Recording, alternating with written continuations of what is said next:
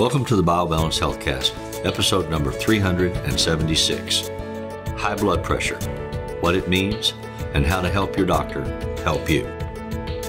BioBalance Healthcast features conversations about positive aging. Your hosts are Dr. Kathy Maupin, Medical Director of BioBalance Health and a leading expert in treating symptoms of aging, and Brett Newcomb, a licensed professional counselor. Dr. Maupin and Brett are the authors of The Secret Female Hormone, the seminal work about hormone replacement therapy for women, which is available on Amazon or from Dr. Maupin's office at BioBalance Health. Dr. Maupin's office is currently accepting new patients. Just recently, a dozen different medical societies around the world have come together and agreed that the current diagnosis levels of stage 1 hypertension that we've all grown up with and have been used to for the last 30 years, of a blood pressure higher than 140 over 90 needs to be medicated, that's a sign of hypertension, stage 1 hypertension, and that between 120/30 over 80 to 90, you are pre-hypertensive. and I can remember being told when I was in my early 30s, okay, you're pre-hypertensive. We need to watch your blood pressure. Nobody said anything about going on medicine, but they said you got to watch your weight, you got to watch your salt intake, you got to watch your caffeine intake. You know, you need to not let this creep up. Do these things to remain healthy. I don't know that that was useful information to me, that there were applicable things that I was given to do. I was just warned. But that you were warned of something, hypertension, but you weren't warned of what hypertension could then lead to. Not really, no. Hypertension really was a precursor to many diseases like heart disease and stroke, and diabetes has a lot to do with weight gain, so it usually goes along with diabetes. Yeah. It's not necessarily a causative thing. So suddenly we have this perfect storm in all the industrialized nations of the world, because all these medical societies are in these industrialized nations. We don't exercise as much and we don't eat properly. We're getting obese because our diets contain so much sugar, and we eat too many prepared foods, processed foods. I can remember I've been going to France pretty regularly over the last 30 years. And when I first went there, they ate almost no prepared foods. They went to the grocery store once a day. They bought the food for the meal they planned. And then dinner was an evening's entertainment and visiting. And they only needed refrigerators this big. They had small refrigerators. I mean, all that, but they made fresh food. Now, over the 30-year period, they've become more Americanized.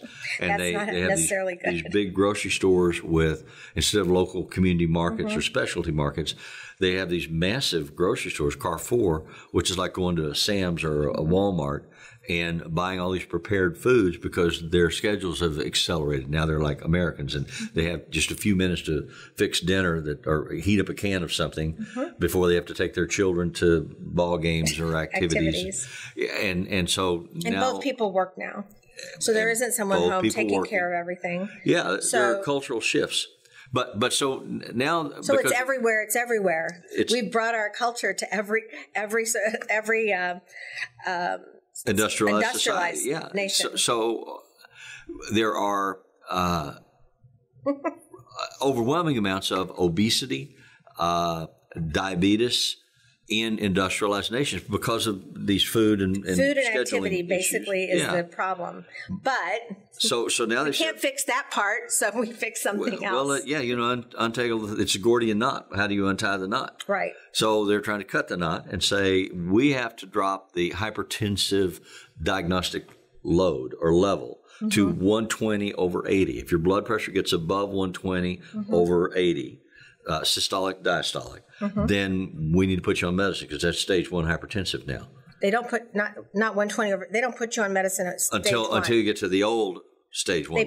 We put you on medicine at the same time we always did. Yes. 140 over 90. Yeah. But now we're warning you, which is a good thing. We're warning you and trying to prevent the progress to these other deadly diseases by saying before you get to 140 over 90, you have high blood pressure, and high blood pressure is going to lead to medicine for high blood pressure when it gets worse.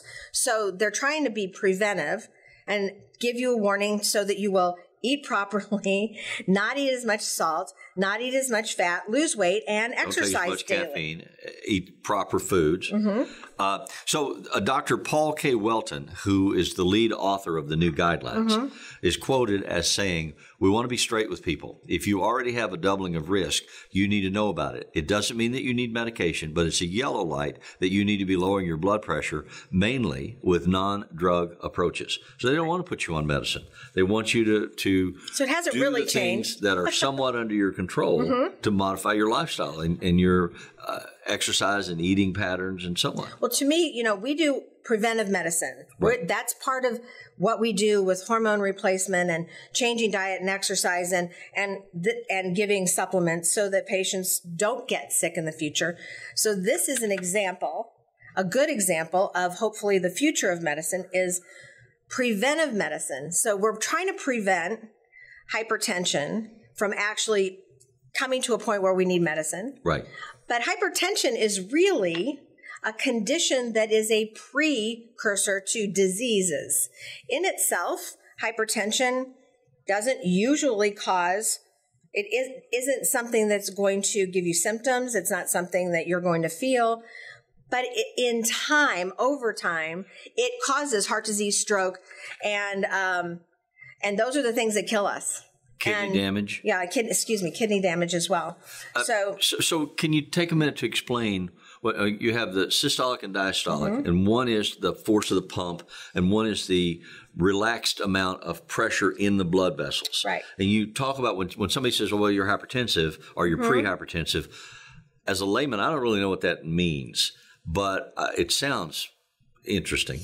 Well, it's so what was so it? if you look at if you have to kind of think of anything that you could think of with liquids and a tube, basically pushing liquids through a tube, like a clogged toilet, Yeah. So if our heart is every day is pushing blood through our blood vessels, and when we're healthy, the blood vessels will expand and contract, and they will be able to take the large amount of blood during systole, which is the contraction of the heart. It pushes the blood, so it'll be able to expand and push the blood along easily. The strength of the pump.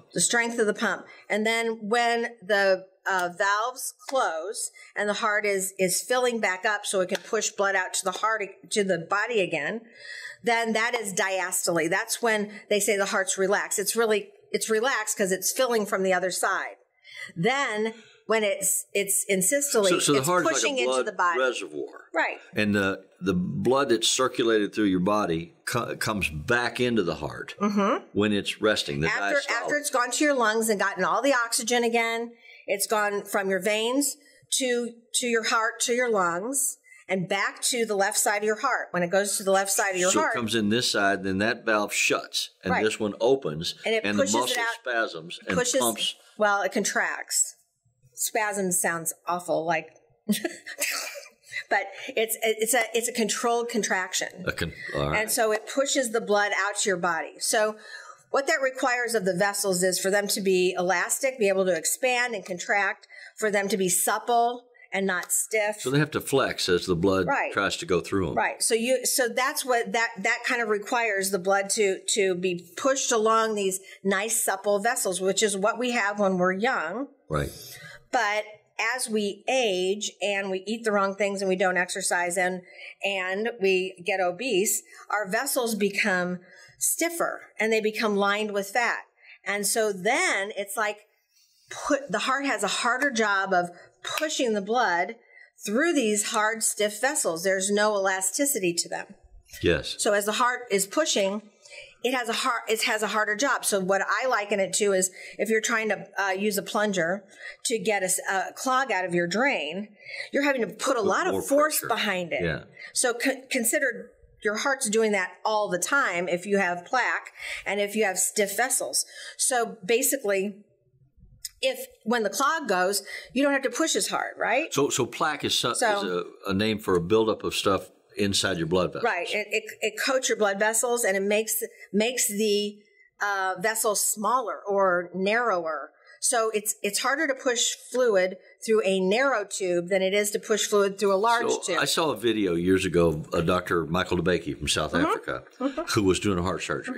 And he cut this guy's artery and pulled it up and was showing people it was like just yellow goo and a little trickle of blood. Right. Then he took a pair of forceps and he started pulling on the goo. And he pulled out like a 2-foot plug of just almost like fat-looking stuff. And when it cleared that 6 or 8 inches of whatever it was, then like blood spurted all the way across the room. Exactly. He just cleared the clog. Yeah. So he was showing. Who's a plumber? Yeah, he was a very sophisticated and brilliant plumber. Yeah. But that's pretty much what cardiac surgeons are. Yeah, but it was amazing the difference in the flow and force of the blood once they had removed the blockage. And the blockage is the plaque buildup. Plaque buildup that happens. That's what causes hypertension is plaque buildup and stiffening of the arteries. Now, you can have stiffening of the arteries without plaque, like smokers have a lot of stiffening of the arteries because it causes that. The hypoxia in your body when you're smoking cigarettes causes you to have low oxygen levels and your vessels respond by becoming stiff.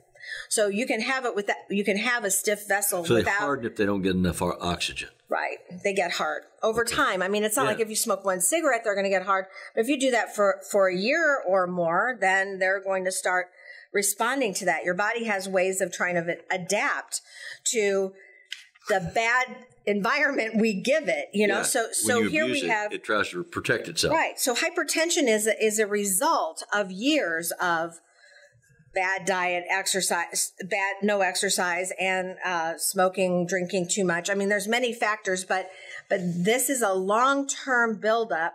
So what they're trying to do with this new level is say, if you're just almost like if you're not low blood pressure, basically, then you need to start looking at all of these factors in your life so that you don't get high blood pressure. That's preventively, so you don't get heart disease. So a month and a half ago when they changed these numbers as the standard, by definition, then they moved 46% of the adult American population into the hypertensive category. But not the hypertensive, the pre-hypertensive. The pre-hypertensive, not the treated category. With diet and exercise, and not treated with medicine. Right, not treated with medicine. So the medicine part of it didn't change. And that's important to hear and recognize. So you don't need, because you're 120 over 80, you don't need medicine or over that. Yeah, it's like these signs, a work area on the highway where they put up a sign saying if you hit a worker, you're going to get a $10,000 fine and 10 years in jail.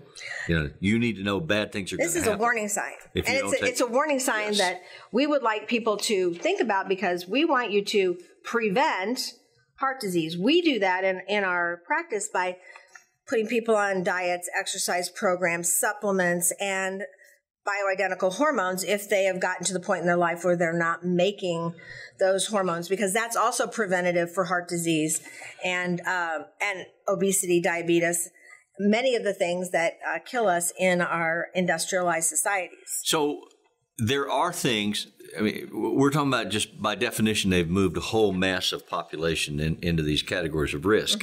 But some of those risk categories are not driven by lifestyle. They're driven by genetics, or they're driven by some other There are issues. some risks, like for anything, there are some risks that you can't change. As of today, we can't change our genetics. So if you have a family history of everyone having hypertension, then you're already at risk because of that. If you're 30, you're not in imminent danger. But if you're 60 and you don't have hypertension, you have a high chance of becoming hypertensive because of your family history. Kind of a Darwinian approach. Yes, it is Darwinian. but even the fact that so that's genetics. Another thing you can't change is your age. We're lucky if we get older, but as we get older, we get more things and we accumulate more of the outcomes of our bad habits. Yes. So aging increases the risk of hypertension. You collect more of that stuff, or you have sat in a chair for too long. Or because you're older, then your body isn't as fresh and alert and vibrant as it was. And so things that you used to naturally have, like nitric oxide, may diminish as a function of aging. Right. So nitric oxide is a secretion of the blood vessels, but it's secreted in a lot of other areas in your body. But nitric oxide is a vasodilator. So if your blood vessels aren't so stiff that they can't dilate, then it will help them. It will help them dilate so that the heart doesn't have such a hard job of pushing blood through the vessels. So nitric oxide is also what we give you when we give you Viagra. Nitric oxide is what is stimulated by Viagra. It causes you to have vasodilation, or dilation of the blood vessels in your pelvis so you can have an erection. So that is another thing that nitric oxide does. Mm-hmm. So that's something that comes with age, that we lose that. We have ability with some supplements called one supplement called Neo 40 that actually does work at giving you back the nitric oxide. So it helps with erections, but it also helps with the plasticity, or the ability of elasticity of your blood vessels, which then drops your blood pressure. Well, let's talk about erections for a minute, because for men in particular, as they age, that begins to be a measure of their own perceived health. Right. If they can get an erection mm-hmm. and use it in the way that mm-hmm. they're used to using it, or if they start to have trouble with doing that, mm-hmm. then that certainly gets their attention. They say, well, I've got a concern. Mm-hmm. And they'll go to the doctor and they say, I'm having trouble with this. Mm-hmm. Is there medicine that you can give me for this? And it's called ED, or erectile dysfunction. Mm-hmm. And a lot of doctors will give you a prescription if you go in and complain about mm-hmm. that. We have learned, talking about preventative mm-hmm. medicine, we've learned that men in their 50s who start to have erectile dysfunction concerns, very often, not always, but very often, that is like a 5-year early warning signal that you're going to have cardiovascular, stroke-related risk. Or heart attack. Heart attack-related problems. Exactly. Now, not always, though, and that's where the Neo 40 and other things kind of mm-hmm. come in. You have to determine if the ED issues that you are having are caused because you have cardiovascular problems, mm-hmm. or if they're caused for some secondary reason. So, which is why you need to go to a doctor that can do the testing. So we have a lot of men come to us who have low testosterone and ED, mm-hmm. and both occurred about the same time. Late 40s, early 50s. And so we go about this by, they usually have been already checked out by their doctor. If they have hypertension, they're already treated. So we give them not just Viagra, but we give them testosterone in pellet form, which is very good at increasing your own nitric oxide. Both men and women's, but nitric oxide is much more obvious in men because it helps with their erections. So we see some men with testosterone who do great.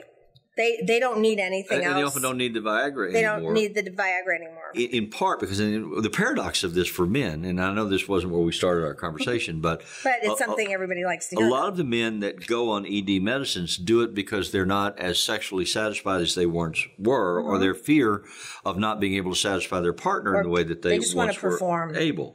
There's performance anxieties. Mm-hmm. But that's in part because their testosterone is low. Mm-hmm. And when you replace the testosterone, then the libido grows, the oxytocin gets better, mm-hmm. And the erections get better if those are the issues that are causing the problem. If it's just testosterone. It's kind of a multiple choice issue.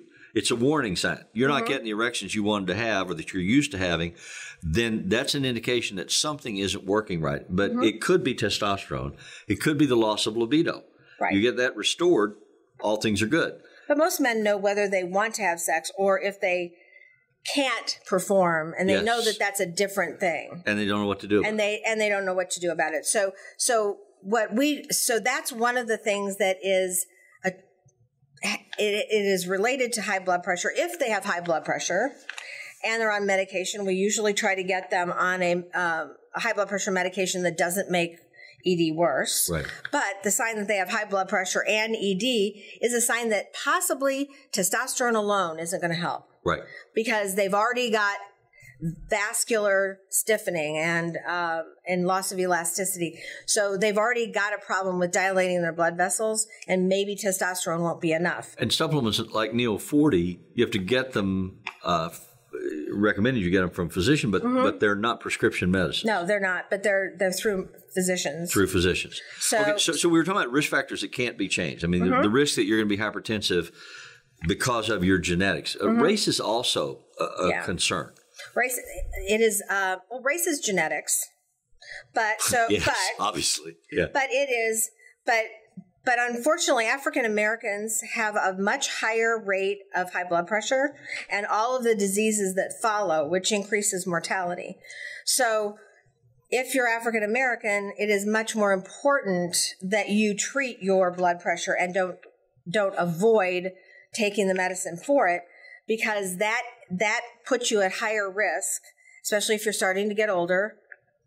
And this is true for males and females. Males and females. Yes. You should take your high blood pressure medicine. It's very important. It's important for everyone, but there's a higher risk that at an earlier age that you will that African Americans will have problems with this and the diseases that follow. So Hispanics and Caucasians aren't necessarily at the same degree of risk. American Caucasians aren't necessarily at the same risk. In fact, they're at a lower risk, but that doesn't mean you don't take your medicine. Okay, so what we've been discussing is a change in awareness and focus intent about the basic levels of blood pressure, or the definition or qualification of hypertensive, experience pre-hypertension, hypertension that requires a medical intervention, stage 1 hypertension. And some of those realities are things that we can't avoid, like aging or genetics or race. Some of them you can avoid. And we're going to come back next week in our next HealthCast and talk about things that you can do to make interventions in a timely fashion for your own quality of life and health that can help you avoid a hypertensive crisis in your life. Thank you for listening. Email your questions or comments to podcast@biobalancehealth.com. You can find the BioBalance HealthCast on iTunes and on YouTube. For more information about bioidentical hormone pellet therapy and other reverse aging solutions, visit biobalancehealth.com or call 314-993-0963. You can find Dr. Maupin on Twitter @Dr. Kathy Maupin and on Facebook at facebook.com/biobalancehealth. Find Brett Newcomb at brettnewcomb.com.